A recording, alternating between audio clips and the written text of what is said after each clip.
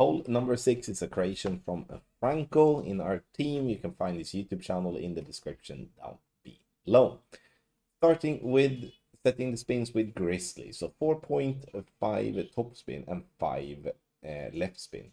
We're looking to be at P0 max rest, blue ring by 3 root. Adjust is going to be 1 to 1 minus 1. We do recommend here to pull to the far outside of the white ring. The reason for that is because otherwise it's going to be very difficult to see the rings properly.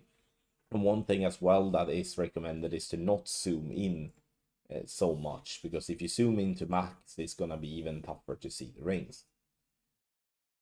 Underpower is going to be all from just before circle break underpower to circle break underpower with extra underpower to that as well.